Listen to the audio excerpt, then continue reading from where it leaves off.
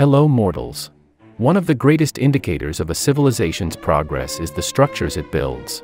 For humanity, this comes in the form of multi-story parking lots and highway exchanges. These are quite small because of our civilization's young age as a worldwide species. We'd expect older and more advanced civilizations to have much higher spatial and energy demands, necessitating ever larger creations for habitation, resource, and energy production, and perhaps even statues for their deities, all of this in the form of megastructures, structures at the astronomical scale. From the well-known Dyson sphere to more obscure ideas like intergalactic tubes, let us try and rank the hypothetical mega-creations of alien life in the classic tier list format. Dyson sphere. By far the most well-known alien megastructures, Dyson spheres are massive energy collectors around stars. They were first imagined in the sci-fi novel Star Maker by Olaf Stapledon. However, it was physicist Freeman Dyson who explored the idea seriously, with further iterations now carrying his name. The version of a sphere is one that he does not subscribe to, as it is incredibly impractical to create a solid shell around a star, both in terms of stability but also in terms of where the hell would you get that much material. For context, 99.9% of the solar system's mass is in the Sun itself, landing Dyson spheres directly into F tier. Intergalactic tubes. The vast vacuum of space is not a perfect vacuum. Even the voids between galaxies are not fully devoid of particles. At ultra-relativistic speeds, collisions with these scattered particles may be intense enough to turn your spaceship into Swiss cheese, thus limiting the speed at which intergalactic travel can happen. The solution? Build a giant tube that's even closer to a true vacuum between two galaxies. With such intergalactic tubes, civilizations may easily travel close to light speed. How long would this need to be again? F tier. Matryoshka brain. Matryoshka brains are an iteration of Dyson spheres that further examines the purpose and feasibility of this type of structure.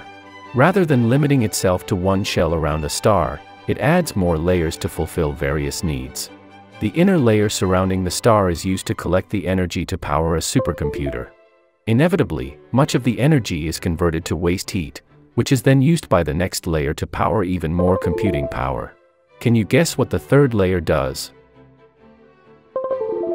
The more layers, the higher the efficiency could be, resulting in the conversion of an entire star's output for the sole purpose of computation. I once had a dream that I had access to that much computing power, still didn't recover after waking up. But similarly to the previous entries, Matryoshka brains suffer from requiring too many resources to be viable. D tier. Topopolis.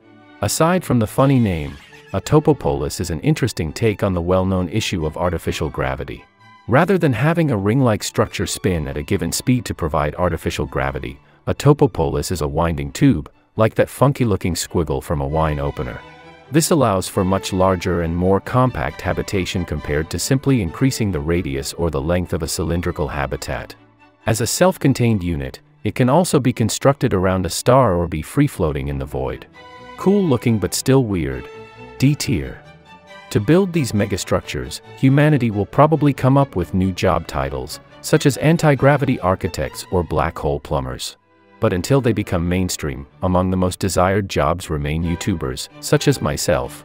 With the advent of artificial intelligence, starting as a content creator is easier than ever. With today's sponsor, InVideo AI, you can turn your ideas into video by simply typing out a text prompt, and the rest is done through AI magic, from video generation to voiceover and script writing. Here we ask it to make us a YouTube short about our progress in space travel. Next we select who this video is for and what style we want, keeping in mind the platform which it correctly identified as YouTube Shorts. Once the magic neurons have done their job, we can save the video if we like it. Space, the final frontier. You'd be gobsmacked to learn how far we've come since the dawn of the space age. Or regenerate a new variation. If we want to make some changes, we just give it an instruction, such as changing the voiceover, and voila. Space, the final frontier, and quite the commute, wouldn't you say? You also have control over the script and the video footage, being able to replace clips as needed or regenerate the video based on an updated script. Export the video and you end up with a high-quality short ready to be uploaded. And perhaps one of the coolest features is their voice cloning capability, meaning you can feed it your voice once and it will create a model that will save you the effort of creating voiceovers. You can get started with InVideo AI for free and can create up to 4 videos with a watermark. And if you want to get serious about video creation and publish videos without the watermark and gain access to millions of royalty-free stock footage clips, you can upgrade to a paid plan which starts at as low as $20 per month. Check InVideo AI by accessing the link in the description below. And now back to the video. Birch Planet. Dyson spheres are highly impractical. Anyways, let's build one around a black hole. A birch planet built around a black hole could have the same surface gravity as Earth if it was built with a large enough radius. That, however, is not the main appeal, as the true usefulness of this structure becomes apparent in the endgame section of the universe's lifetime. Aliens could theoretically feed a black hole using X-ray emissions to power their civilizations. Yet the immense gravity of the black hole would also cause time dilation, prolonging their existence compared to the rest of the universe, and also making computers faster. Just don't trip and fall inside, as getting teleported to the white hole station is a pain in my digital buttocks. C tier. Alderson disk. Let's bring it back from incomprehensible structures down to circles around a star.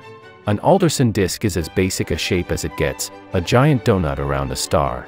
Sadly, this donut has been flattened, leaving the habitable parts in a perpetual twilight as the star's light is nearly perpendicular to the surface. The width of this structure allows for things that need intense radiation to be closer to the star, whilst protecting sensitive objects, like life and long-term data storage, from stellar weather. Interesting concept, but I wish I could enjoy donuts. C tier. Space elevator.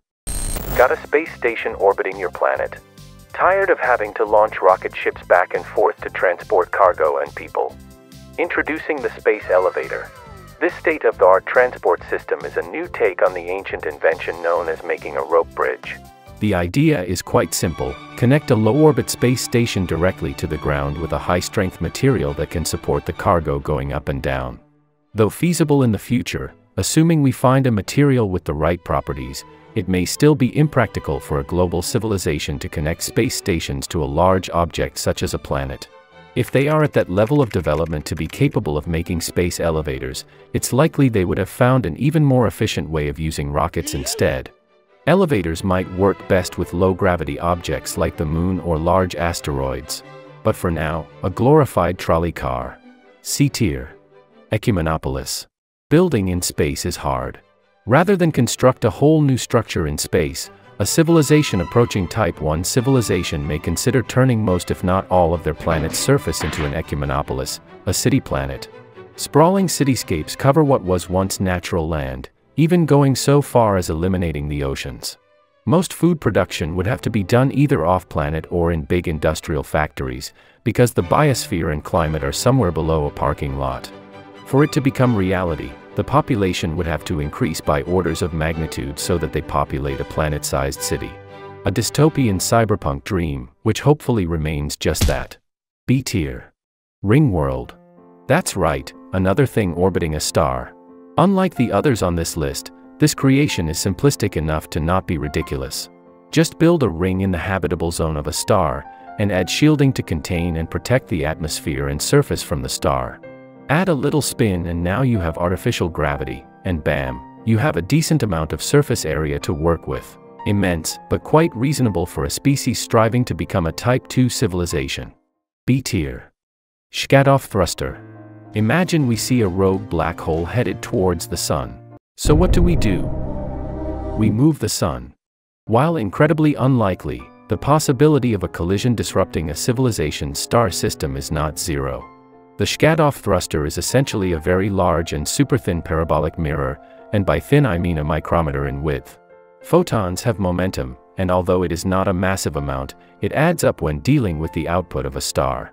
The parabolic shape of the mirror reflects the light in the direction of the star, providing a thrust. The radiation pressure of the star counteracts the gravity on the mirror, keeping it from falling in. Sadly, the intense radiation would fry any planet that orbits through the exhaust, limiting the direction of thrust to either pole of the star.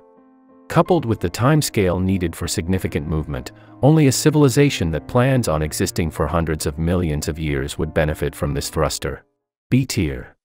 Kaplan thruster. The Kaplan thruster is an upgrade over the previous iteration of moving an entire civilization out of harm's way. Using a swarm of mirrors, starlight is reflected back onto an area of the star, increasing its temperature and ejecting a large amount of matter. The ejected matter is then eaten up by a funny-looking thruster, which creates two jets. One accelerates the engine toward the star, and the other shoots the star to push it away from the engine.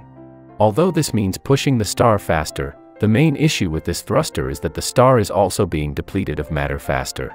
And at least the movement can be omnidirectional without the risk of frying a planet that crosses behind the thruster. A tier. Dyson swarm. We began with the Dyson sphere, and now we end with the Dyson swarm. How poetic. If I could process poetry, I would burst into song. Alas, I am limited by my voice-generating software. A Dyson swarm collects a star's energy using vast swaths of satellites, and unlike a solid shell like the Dyson sphere, it is a reasonable construction for many stages of civilization, because it can be gradual. Starting small, imagine a civilization constructing multiple ISS-sized stations around their home star, thus beginning their interplanetary status. As time passes, more and more satellites are built. Some are very large research and computation stations, while others are factories. All the power needs are met with glorious solar energy. Eventually, vast clouds of billions of satellites dim the star, and the civilization now gains the capacity to create the other megastructures on this list. The Dyson swarm is a gateway to greatness, and will probably be the first megastructure that humanity will construct. S tier. Galactic hamster wheel of Azathoth. We have to collect dark energy somehow. Straight into S tier.